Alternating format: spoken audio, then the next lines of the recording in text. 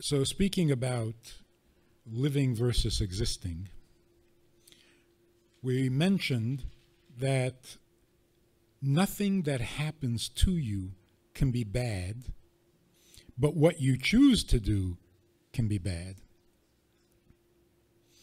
Just like you can't have a bad tree.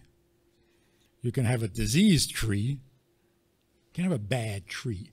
Only a human being who has freedom of choice can do something bad, which means choosing what you should not have chosen.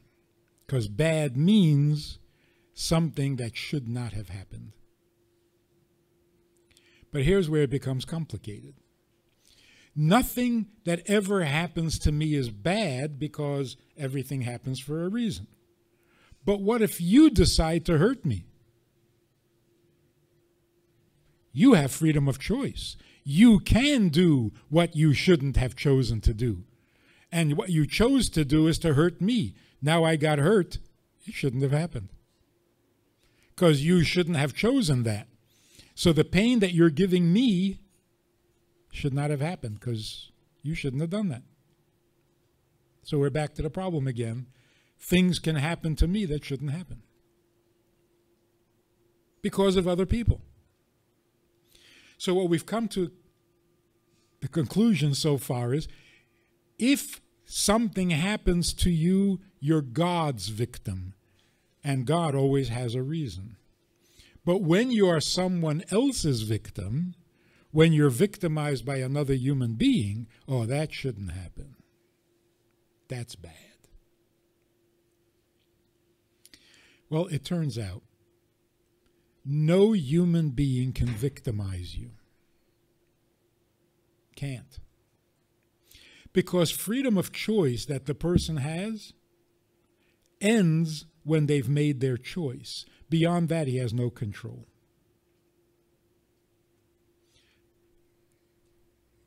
Could you repeat that? I think so. Freedom of choice means you can choose to be bad. Will you succeed at being bad? That's not in your control. Once you let go of the arrow, you have no control.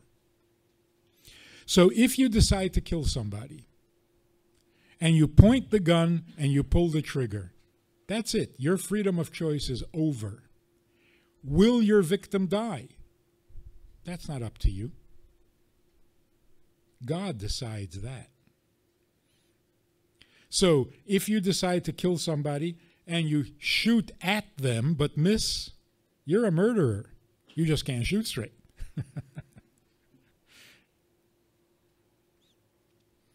Because all you can do to be a murderer is to choose to do it. After that, it's not in your control. So sometimes the victim will die, sometimes he won't die. Who determines that? Not you. Like the gang that couldn't shoot straight. You decide to rob a bank, you get in the car, you drive off to the bank, and you get stuck in traffic. Are you a bank robber? Yes. Did you rob a bank? No. Because you're not good at being bad. You're not as talented as you think, but you're bad. So freedom of choice means literally that. You are free to choose. You're not free to do whatever you want to do. I mean, if every time somebody wanted to kill someone, he succeeded, we wouldn't exist anymore. We'd all be dead. Hitler tried to kill all the Jews. We can't get over the fact that he killed 6 million. But that's not what he set out to do. So why didn't he succeed? Because you don't get to decide how successful you are. You only choose what you want. You have freedom to make a choice. You don't have the freedom to kill anybody you want to kill. Which means you are never the victim of someone else's choice. I wanted to insult this guy. He was annoying. I was speaking, and I wanted to put him in his place and really insult him, and I said something really insulting. He didn't get it. Went right over his head, and he wasn't insulted. So, did I have my freedom of choice? Yeah, and I chose to hurt this guy's feelings. Didn't happen. Why? Because it wasn't meant to happen. So does that interfere with my freedom of choice? No. I chose and I acted on my choice. The guy was too stupid to get the insult.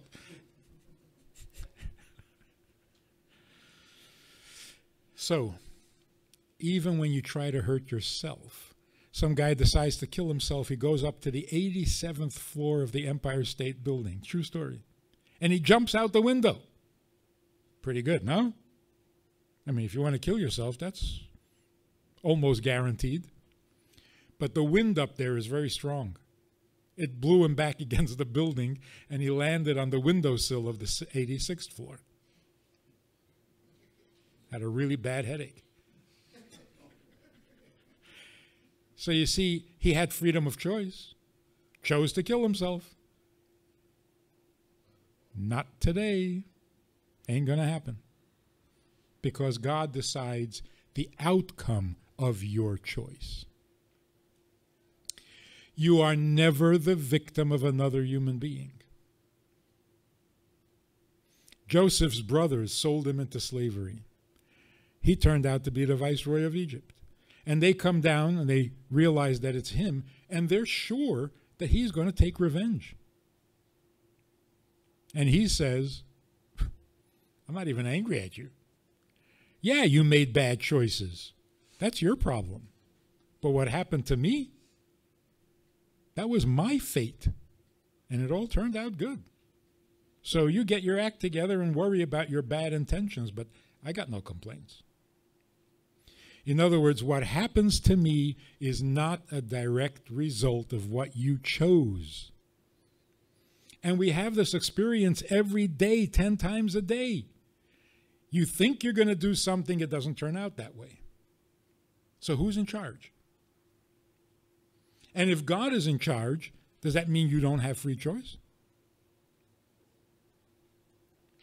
You have exactly that, free choice.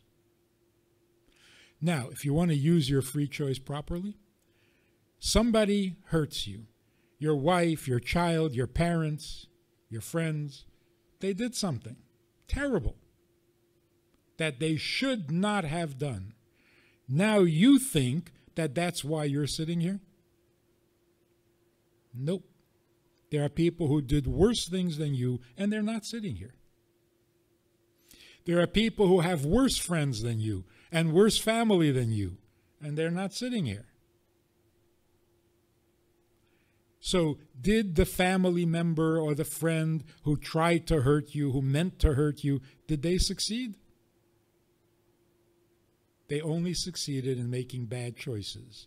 What happened to you is between you and God, not a victim of a human being. So now you have a choice. You can either act like a victim, and then when people come to visit you, you're expecting them to apologize to you. You're expecting them to bolster your feelings and your self-esteem. You're acting like a victim. You're needy. Don't do that. If your children come to visit you, act like a father. Talk like a father. Give the child what they need to hear from you. You're the father, not the victim. And even though you're locked up in here and they're out there, so what? You're still a father. When they come here, teach them something. Show them how to be a decent human being. Don't quit. And don't act like a victim. So here again, the choice between being needed and being needy. Don't ever be needy with your children. Don't ever be needy with your wife. Don't ever be needy at all.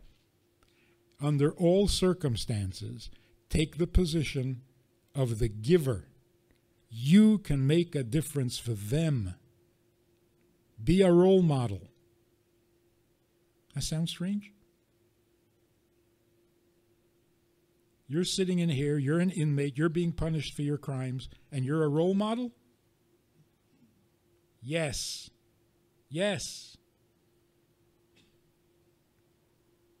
And when you act like a role model, you're even greater than the guys out there. Because you're not letting your existence rob you of your life.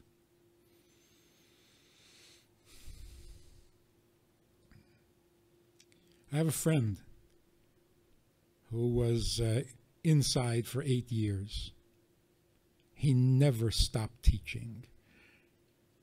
He would write letters to his children, telling them right from wrong, encouraging them to be good, to be strong, do the right thing, be moral, be nice. He never stopped fathering, because you can father from the inside just as well as you can father from the outside. Unless you think fathering means taking your kid to a ball game. That's not fathering. You can go to a ball game with anybody. So, here's again, the freedom of choice means you can respond to the other person's freedom of choice with freedom. You don't have to be their victim. You can be their teacher. So somebody comes to you who did you wrong, who hurt you, and they feel like they did this to you, and they apologize. I'm so sorry for sending you to jail. Say, excuse me, you're not God. You didn't send me to jail.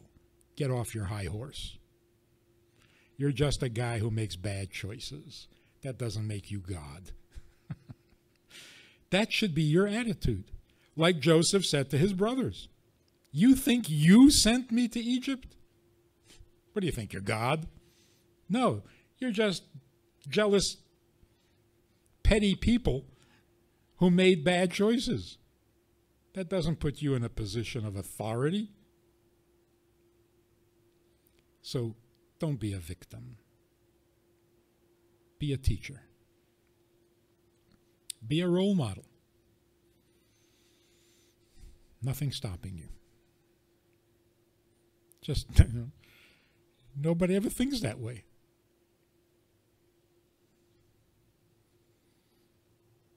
So surprise your visitors. Next time they come, walk in with a different attitude. Hi, what can I do for you? They'll be impressed. And what can you do for them besides be a role model? And what more do they need from you besides being a role model? So how do you get to like the people you love, but they hurt you? And so it's very hard to like them? That's only if you think they're God. They're not. They're just people, maybe even weaker than you.